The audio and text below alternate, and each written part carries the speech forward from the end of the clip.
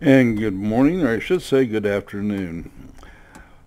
We are today flying the Hurricane 1A, and this is from the Summer Storms second event that we participated in.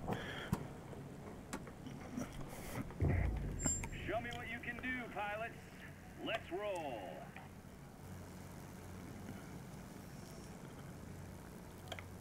I guess guys want to take the airbase first, and that's fine. Okay, a little bit about the aircraft. This was what would called a transitional aircraft. Inline engines, monoplane, fairly streamlined. And that being said, it used a technique more akin to World War I fighters than World War II. And why would you say that? Well, it comes down to a real simple thing here. That the way the fuselage was built is you get yourself an airframe, literally a frame. You build a bunch of tubes, and then you take the various panels and you attach them to the tubes, or you stretch fabric over them, both of which were used in this case, and attach them to the frame. And that's not a technique that's used much anymore, except occasional prototypes when you want to throw something together pretty quick. And the reason for that is heavy. And one of the things about aircraft is they are very intolerant of being heavy.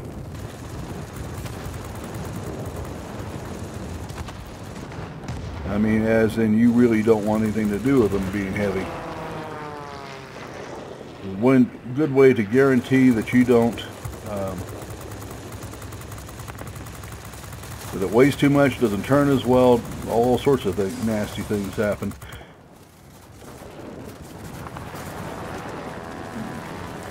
Oh man, they were just lined up in a row to kill me.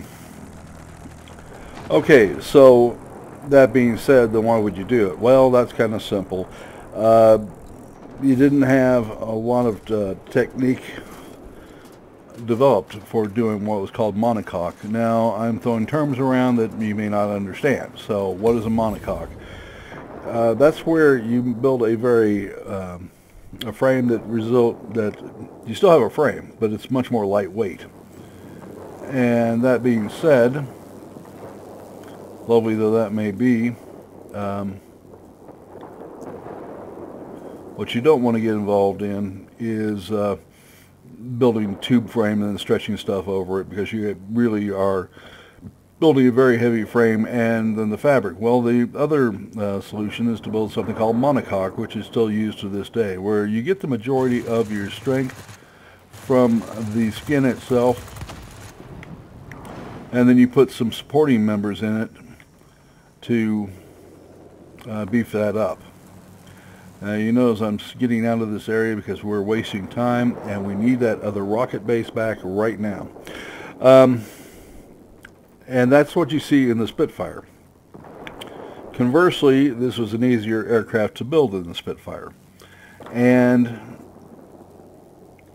in this game, it's a 10.2 aircraft before you add any additions to it. In actuality, as the aircraft was first delivered in its fighter variants, it was at least as maneuverable as the Spitfire.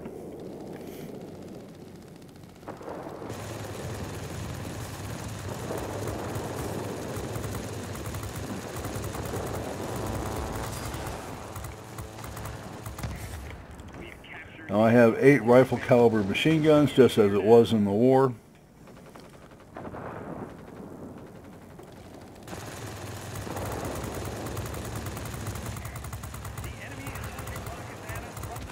And you may notice that this guy's guns are extremely effective. Well, there's a reason for that. And the reason is simply no more than no less that I've got Marksman 1 and Marksman 2. Part of the thing with this is you get a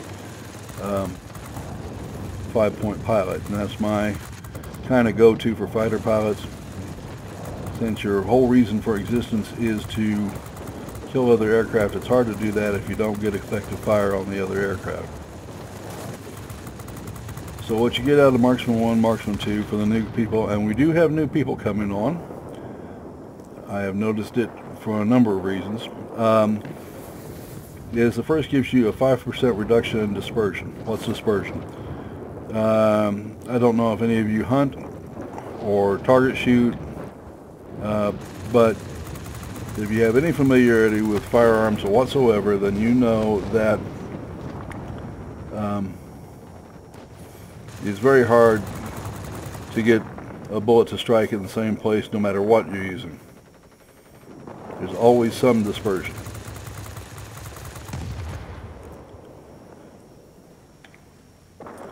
Slight changes in temperature, slight changes in barrel heat, slight changes in barrel position can all have a very deleterious effect on accuracy. Automatic weapons, by their nature, are less precise than their counterparts, bolt-action counterparts. Things like free-floating barrels and will add to accuracy. Things like automatic actions that depend a great deal on now that's being done, by the way. Don't do that. Free-floating barrels tend to add to it. Barrels that count on linkages and what have you, such that you always find in automatics, means that they never quite made up the same way every time. Now you can do various things to improve that, but you can never quite get away with it.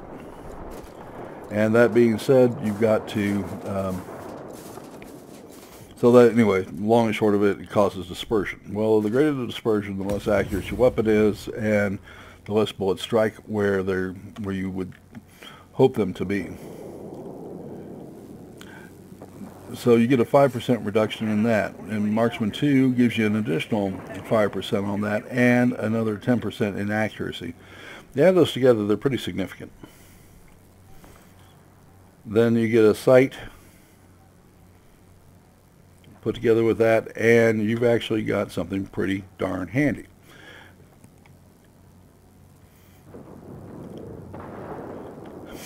Now I've got 8 rifle caliber machine guns, but if they're all actually, the majority of your bullets are actually hitting, then you have something worth talking about.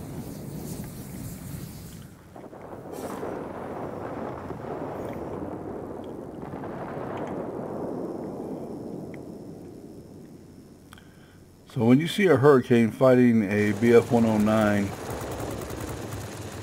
you're actually seeing a real gender or generational gap. Gender gap. Yeah. Okay.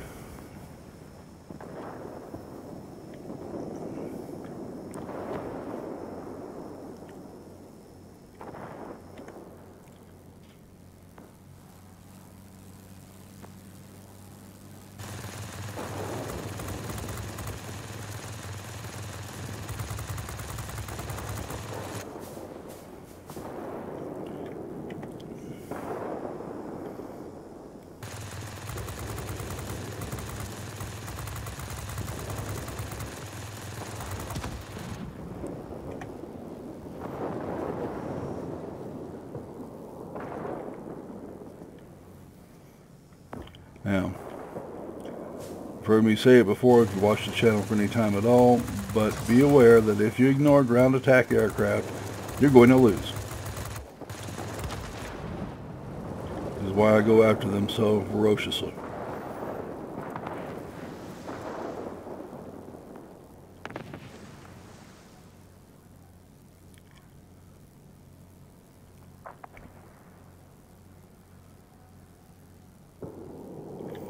I don't have to worry about him anymore.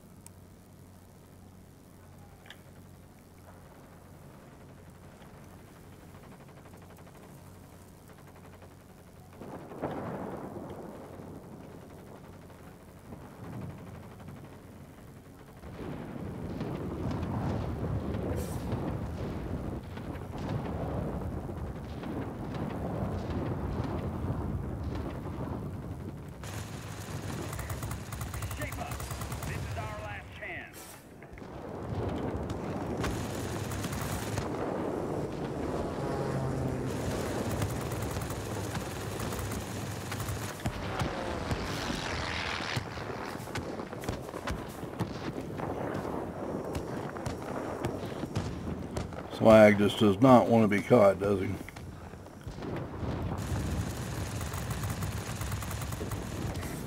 The enemy is almost defeated. Make a final push.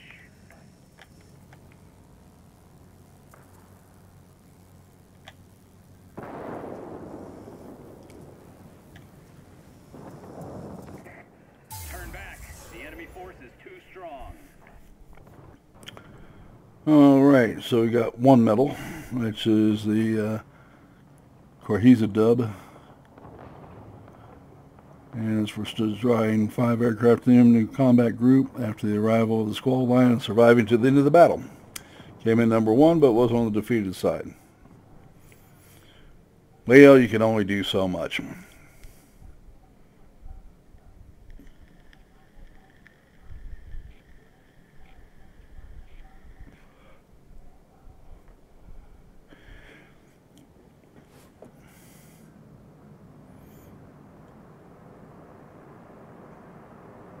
Got a token out of the deal.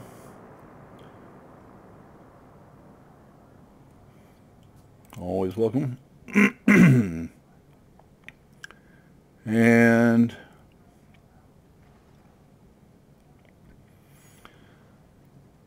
starting towards a specialist configuration because it is a premium aircraft. Summary here is yeah, pretty good gold, silver I should say, and yeah, they don't give you doubloons. Okay, well you can't blame them for that. And the other guy in a Hurricane got a nice, did better than I did. Probably why they won the game. Alright. Then there's a whole bunch of numbers. Alright, so the aircraft is in the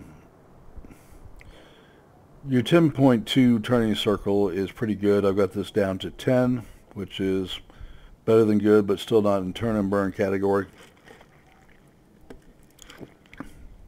Excuse me. I've been talking to 10 minutes, 15 minutes straight. You get a little dry. Okay, that being said, armament's more than effective.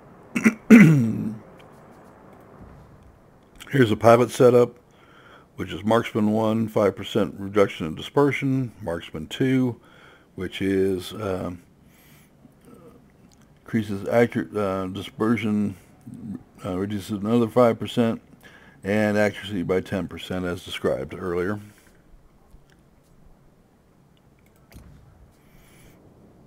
Let's talk about what I've done to the aircraft so far.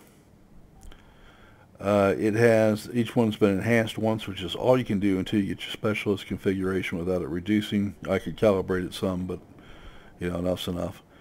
The so I've got an 8% firing accuracy and another 5% chance of inflicting critical damage. We got 6.5% to roll maneuverability and 1.6 to maneuverability in turns. And then we got the lightweight engine. Let's see, there's an, I'm sorry, 3% resistant to critical damage, which is nice. And then we got the yaw maneuverability and the lightweight improved power unit is plus 3.5 to yaw and another 1.6 to maneuverability. Of course, all those count up.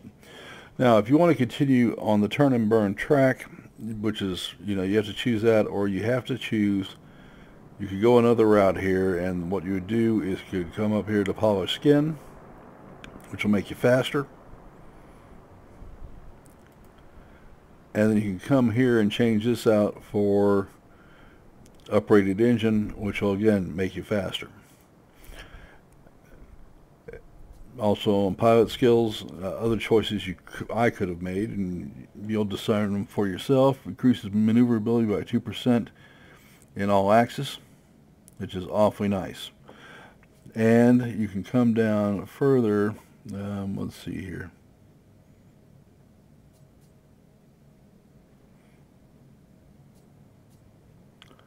No, I think that's about it. Okay, so if you add this, you're doing pretty darn well. If you want still more additional speed, you can come down here for an additional 3 points. There's what I'm looking at. And you get increases your V range by 20% and your engine and thrust by another 3%, and that's fairly major. Okay, so you start adding that up to the deal here. You can go to Engine Guru 1 and then Engine Guru 2 for another 5% of engine power and thrust. Increases thrust and top speed by 2%, and here you get the engine thrust by 3%, and these things start adding up. Okay, so you can end up with one very quick hurricane, but I didn't want to do that because I had severe doubts of its altitude performance, and sure enough, it can't get over 3,000 feet without going yellow, which means about 5,000, 6,000 feet. You're still going to be practical, but after that, it's going to start getting rough. Okay, service ceiling's at 9,514 feet. So I was going to tell you just about the time your engine's going to say, heck with you. You know, you might be in the air, but you're not going to be doing too much except being a standing target. So there you go, and that was the reason for it. So if you're not going to be up there fighting with the fast turn and burn, or with the fast boom and zooms, then where you want to be at is to be able to compete more effectively with the turn and burns. Now, there are things out there like the Hayabusa, which comes quickly to mind, which are, you're not going to outmaneuver. The Zeros, you're not going to outmaneuver. The Spitfires, you're not going to outmaneuver them, not with this 10-second turn time. Okay, but you've got a better chance with it. You usually have better speed, and you almost certainly have better firepower than most of them, especially with the Papadads I've done here. Nothing was lasting that long under the guns. So that's the way I'm going with this, and that's the rationale. As always, if you have disagreements or you got different proposals, by all means, feel free, comment, or actually look forward to that. Heck, if I think it's a good idea, I'll try them and credit you. Okay? There's no not invented here syndrome here, because there's just too many things I've learned on a daily basis flying this game. So you're most welcome to it. At this point, I'm going to wrap this up. I want to thank you very much for watching the video, and would you please subscribe? And if you want to support the channel, go to the channel itself and hit on the About, and you'll find a Patreon button there. And you can actually donate $1 a month if you want to. You're under no obligation to do so, by the way, but it does help me buy premium planes to show you. I'm not going to come out of pocket and buy premium planes out of my own pocket for the channel. Okay, I hope you can understand. Okay, so that being said, I do thank you. Appreciate you very much, and we'll see you tomorrow.